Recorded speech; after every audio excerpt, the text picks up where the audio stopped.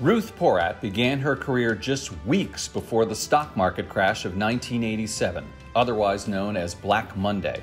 She advised large tech IPOs at the peak of the dot-com bubble, worked with the federal government as it fought through the Great Recession, and today she sits atop one of the world's largest tech companies as we battle a global pandemic. Suffice to say, Ruth Porat's experience in times of crisis goes unmatched. Since joining Google as its chief financial officer almost 6 years ago, Porat has seen the company's stock rise nearly 200%, a performance which has cemented her status as one of the most powerful women on Wall Street. But as investors cheer, some see trouble on the horizon. In this episode of Influencers, I'm joined by the Google CFO as we discuss issues of government regulation, shattering the glass ceiling in Silicon Valley, and the role of big tech in our modern American society.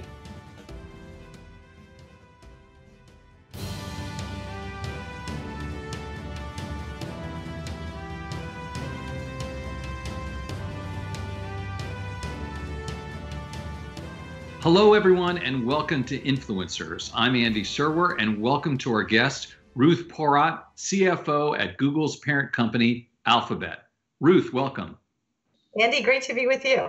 So you arrived at Morgan Stanley weeks before the 1987 crash. You advised the Treasury Department during the 2008 financial crisis. What did you learn from those experiences, and how did they compare with what's happened over the past year, Ruth? So I've thought about this past year a lot as we've come up to the 1-year anniversary. And I remember at the front end of this crisis, people asking whether I expected it would be worse than the financial crisis. And my reaction back then was it likely would, because we were dealing with a health crisis as well as an economic crisis.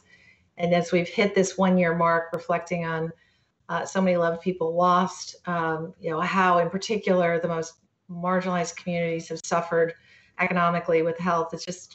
It's been a tragedy. But to your question, many of the lessons from that financial crisis have been extremely relevant here as well. And at Google, we moved early to work from home in March. First time we started moving some of our sites in the U.S. to work from home. And at the time, I felt like it was a race against the clock, in that there was a decent probability we would end up having to move the entire company to work from home. And one of the concerns was, for all of us leading companies, we've gone through risk management where we think about load balancing. If there's a problem in the Bay Area, you move to New York, or New York, you move to Dublin, you move to Bangalore. But never was it contemplated that the entire world would shut down at one moment in a 2-week period of time. And so we immediately moved into crisis management. And to your question, I drew on the experiences advising the Treasury and the Federal Reserve during the financial crisis. There are a couple of core lessons that I keep going back to. The first is that in a crisis, you're only dealing with least worst options. There are no good options. And so the most important thing is to act. Related to that, a crisis doesn't have a linear kind of path to it. And as the facts change and the data changes, you have to be nimble and ready to move. Which really goes to one of the core points, and it's the importance of the crisis response leadership team. A term I used a lot during the financial crisis, and here again this year, was the importance of having lateral vision. The ability to see around the globe, to pick up different facts as people were seeing them, and to weave those together so you're weaving a tapestry. And the importance of that organized team. And we had that. I feel really privileged to have worked with our leadership team. People came with experiences from everything from Ebola and Katrina to the financial crisis and more. But we really had the benefit of an extraordinary crisis response team. And I would say the last and very important element is you can never over communicate enough, generally in life, but in particular during a crisis. And we viewed ourselves as having an incredible responsibility, both with our teams, our comms team going literally around the clock on FAQs, everything that we could address. And clearly in a crisis, you don't have clarity about what comes next, but it's so important to make sure your team knows you're thinking of them and doing your best to present the information as you have it, and that it'll evolve as you know more. And we did the same externally. We am very proud of the work we did to build the coronavirus microsite really early to elevate authoritative information, to make sure that we were really filling that void as well as we could with authoritative information for people around the globe. Pulling back a little bit, Ruth, as a banker, you helped Google go public in 2004. What's the biggest difference between the company's planned business model then and what you've helped build in your time at the company now? So back in '04, I would say that what was extraordinary was a clearly articulated mission to organize the world's information, make it universally accessible and useful. And as you probably recall well, the letter from the founders at the IPO, which was very clearly, we are going to invest for the long run. We won't provide earnings guidance because we just want to make sure we're doing the right things for the long run, and really embracing the impossible. And I feel like 20 years later, when I was actually asked to join, I initially didn't actually believe it was real, but it was such an extraordinary delight, because I'd seen this company grow from those early days, 1998, to the IPO and then to now. And so we've continued to live on that kind of honor that mission. And I would say it's just continuing to invest for the future, invest for the long run, and the principles are very much the same. Let's talk about some things going on at the company this week. You've made plans to make major investments this year. What are those, Ruth?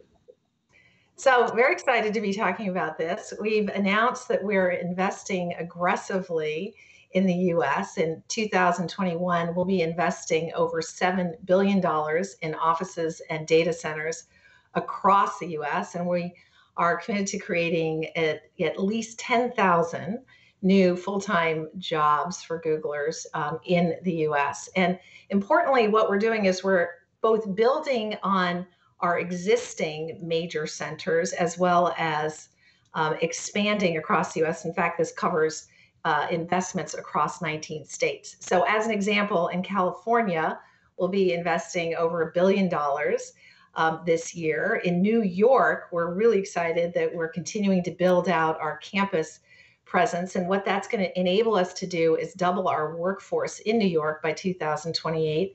But as I said, we're also investing across the United States. So as an example, in Mississippi, we're opening our first Google Operations Center. In North Carolina, we're opening a new Google Cloud engineering site. And what we're excited about is we're not only increasing the number of jobs across the US, but in particular, we're bringing more jobs and investment to diverse communities across the US. And this is all very consistent with our announcements last year on racial equity and our commitments to racial equity. So for example, we're growing our presence in Atlanta, in Chicago, in New York, I've already mentioned, in Washington, D.C., where we see tremendous diverse communities. And we're excited about what we're able to do with hiring, with investing in the community, with job creation as we're building. Yeah, I wanted to ask about that diversity point, Ruth, that you just mentioned, because I know Sundar Pichai has talked about that, your CEO. And where would you how would you assess where the company is right now in terms of diversity, and how far still does it have to go? We're intensely focused on doing what we can internally and also supporting efforts externally. And I would say that, like for so many, the world is not where we'd like to see. And there's quite a bit of work to be done. And we're continuing to ensure that we're putting all the elements in place so that we can steadily grow a workforce that reflects the world around us. And that's in everything from recruiting and promotion to all of the efforts that we do to support people throughout their careers. So, it's a journey, and one that is of the highest priority for us. And we're continuing to work at it. Getting back to that $7 billion investment in the United States, you're the CFO, so it must have made sense to you, or it sounds like it did, that you'd make that investment in the United States versus sending those jobs overseas. So we are growing around the globe. And I think that, We're a global company, our mission is to make sure that we're giving people around the globe quality information, the ability to have access to information that is, accessible and useful. We're really proud of the fact that, as an example, if you're a developer in a small town in India, you have same access to customers as if you're sitting here in New York City. And so we definitely are continuing to grow globally. I would underscore that we're just very proud of the ongoing growth that we have here in the US. 7 billion investments, 10,000 jobs, just continues to build on the strength that we have here. Following up on that point about the rigor maybe that you've brought to this company, and you've been known for that, the discipline, financial discipline that you brought. But I'm curious how you've had to balance that out between the projects that the company famously pursues and continues to pursue, and then the financial rigor. Can you talk about that balancing out, Ruth? Absolutely. I think that it goes very much to a very strongly held view that if you're not building for the long run, if you're not building strong, durable, quality growth, it won't persist into the long run. And so really the question, if you're building a great company, it is about what are the investments that you need to make for long-term and sustainable growth. And so I start with that at the highest level. I would say we're living in an extraordinary time now. As we sat down going through the tail end of 2020, we're clearly seeing this acceleration of the digital transformation, and want to make sure we're doing everything appropriate to support our users, customers, communities around the globe. And so there's an opportunity there that is not just about 2021, but clearly a trajectory that persists beyond that. Similarly, with the transformation with the cloud, enterprise customers are moving to the cloud. It is an extraordinary opportunity. We're seeing wonderful traction with all that our team is doing. And so we want to make sure we're investing at the right intensity to support that long-term growth. So step number one is just the analytics around how do you ensure you're supporting long-term growth. Step number two, and probably core to your question, is are you being rigorous enough on stack ranking within each area? Everybody has a bottom 10% or bottom some percent. And you need to unlock those resources to have enough focus and financial intensity on the things that are important.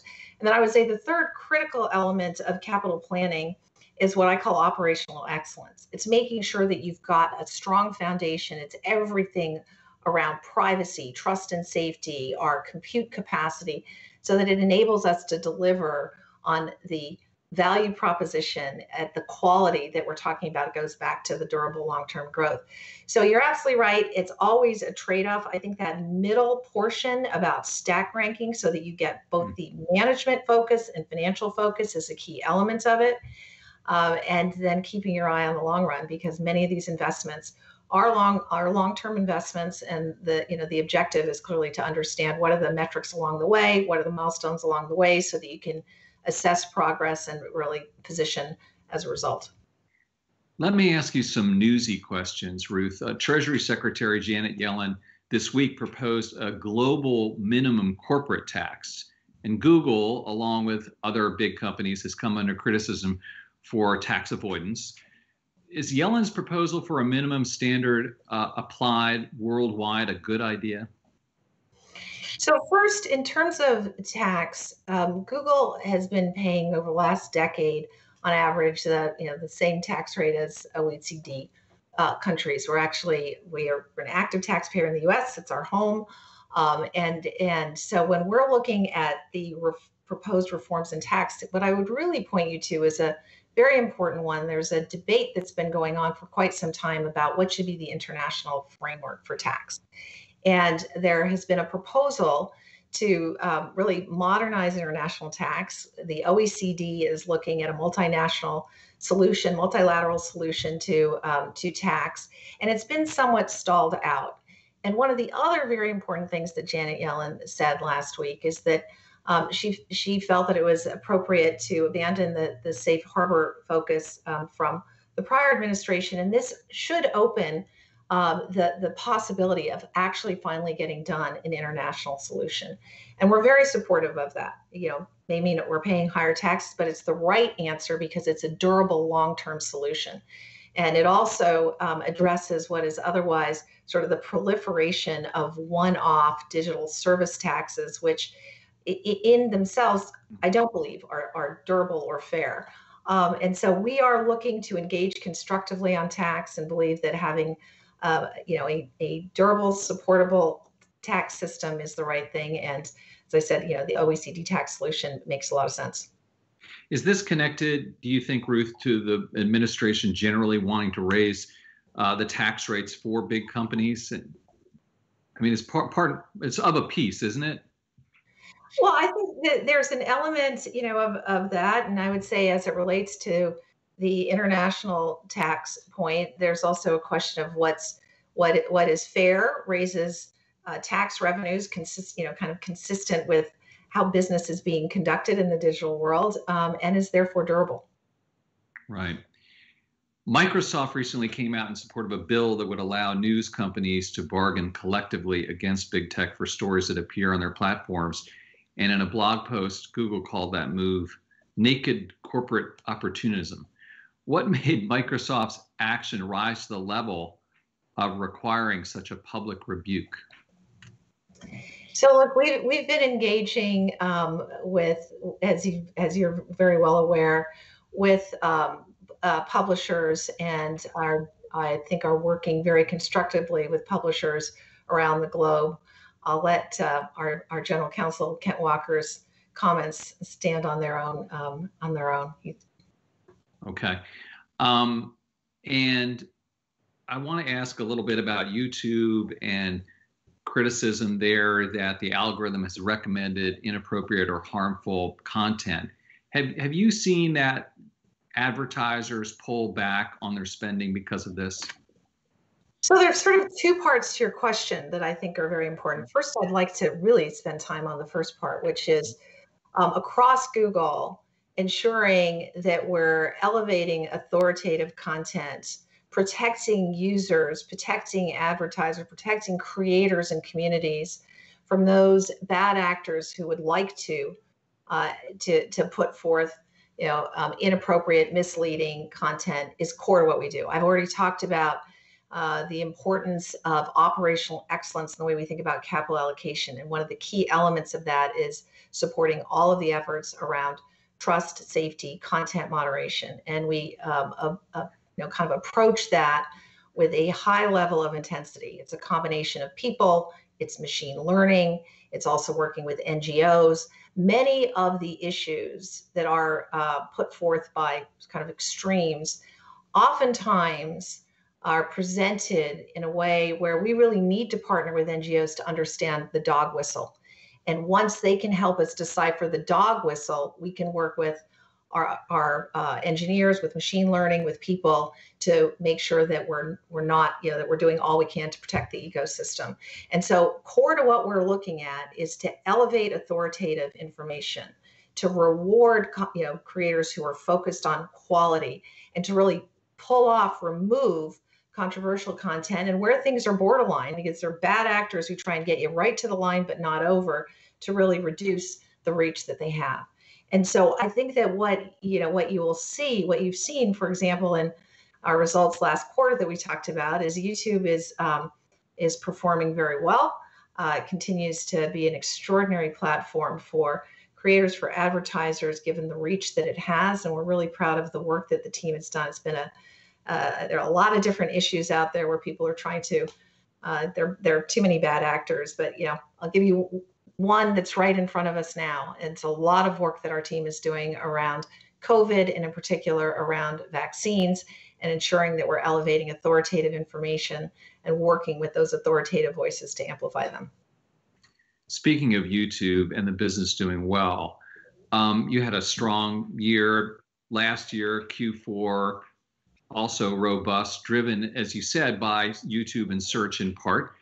But does Google face headwinds in 2021 as the economy reopens and people spend less time at home online? So I think when we're looking at it, one of the most profound changes has been this acceleration of the digital transformation. And you can see it in everything from the way commerce is conducted to the way people consume content, the way we're doing our conversation today, the way people are working generally.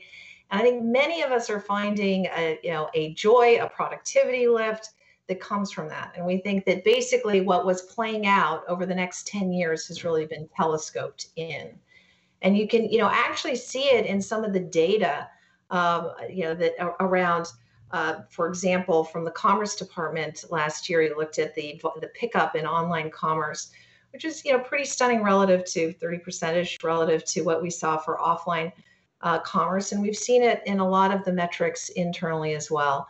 And so we do expect that as people have seen the utility of this world, yes, there will be, you're absolutely right, there will be puts and takes, but fundamentally trends that have been playing out, we think have just been accelerated in. Another risk I have to ask you about, Ruth, is antitrust. And the Biden administration has brought on some high-profile antitrust advocates in recent weeks. What is your assessment of potentially where that could lead, and how concerned are you in terms of this as a business risk? This is not new for Google, and there have been, kind of inquiries around the globe over time, and our approach has been to constructively engage with regulators. Our view is that people come to Google not because they have to, but because they want to. And I'll never forget back in 1998 when I first heard about Google, and I think at the time it was the 8th search engine. And probably like many, my reaction is, why do you need yet another search engine? And the reality is it was higher quality, better experience, more relevant results, and therefore Google broke through the pack. And core to this has really been just this ongoing commitment to innovation. So as an example, one of the things that we talked about on our most recent couple of earnings calls are some of the new breakthroughs that make the search experience better. There's something called BERT, which is a natural language translation that provides better sense of context when you're asking a question, and therefore a more specific and relevant response using AI. There's another one that's I think everyone's favorite is you can hum a song, and even if you hum as poorly as I do, Google will help you identify what was that song. So we continue through technology innovation to make it fun, quirky, relevant. And I think that's at the core of what we're focused on. We want to engage constructively with debate. We want to continue innovating for the user. But our view very strongly is people come to Google because they want to, not because they have to. You mentioned cloud earlier, Ruth, and obviously that's been another growth engine for the company recently. How have you differentiated cloud from top competitors like Amazon and Microsoft, and how do you keep those trends going? Well, it's a great question. Thomas Kurian, CEO of our cloud business, has put the business on a strong trajectory, and I've been doing a bunch of customer meetings with him, and feel like I keep hearing back the same key elements that are magnets for customers. The first is data and analytics. It is clearly the foundation for any company that's on a digital transformation. And our solutions really help customers better understand what their customers want. They create opportunities to improve their products, things like real-time predictive analytics. The second is multi-cloud. What we hear time and time again is companies want to work with multiple cloud providers, whether that's as a risk management matter or otherwise. They want the best analytics, the best tools, and we make it easy to do that. And then, the third very important area that Thomas has been focused on is industry solutions. And those industry solutions benefit from all that we bring with AI and machine learning. So for example, in financial services, my old home, it's been exciting to see our solutions around some of the core risk topics that every bank deals with. How do you do anti-money laundering? How do you do your KYC, know your customer, compliance requirements? And we're also helping with products, enhancing products like around lending and processing. We're seeing the same in retail. So he has brought in extraordinary leaders going deep in verticals. When you layer that with the other elements, we're seeing the kind of momentum I was able to talk about last quarter. Speaking of financial services, I'm curious, what headwinds do women face in the finance industry, And what headwinds do they face in the tech industry, and how are they different and how are they similar? Well, I'm sure it doesn't surprise you that I've thought a lot about that. And I think the most important point is society isn't where it needs to be. And this is a broad societal issue.